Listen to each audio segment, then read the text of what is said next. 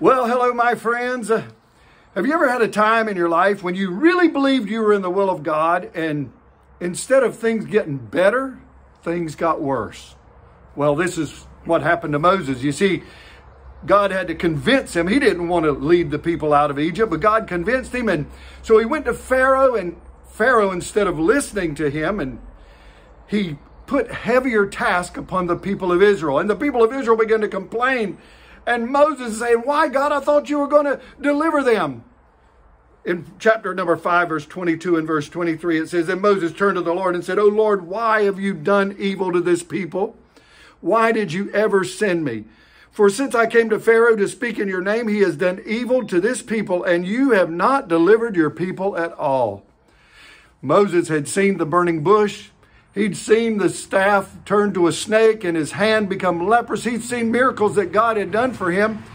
And so he believed that everything was going to go fine. But let me say, my friends, oftentimes things are going to get worse before they get better. You ever done some remodeling of a house or maybe fixing up your yard? And oftentimes things get worse before they get better. And we must realize that just because we're in the will of God, just because we're following after what he's called us to do and told us to do, doesn't mean that we're going to be free of problems. Because oftentimes things get worse before they get better. We just must know that we are in his will.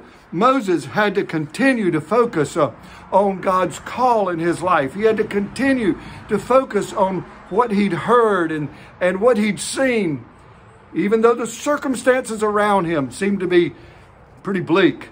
And I say to you, friends, that things oftentimes might get bleak. When you know you've heard from God, you know you're in the will of God, you know you're doing what's right, then oftentimes things get worse. Maybe you've been praying for someone and praying that they'll change or they'll give their heart to the Lord, and sometimes they get worse before they get better. Well, anyway, just stay the course. Continue to follow after the Lord's. Things will get better. God bless you. Have a wonderful day. We'll see you again tomorrow. Bye-bye.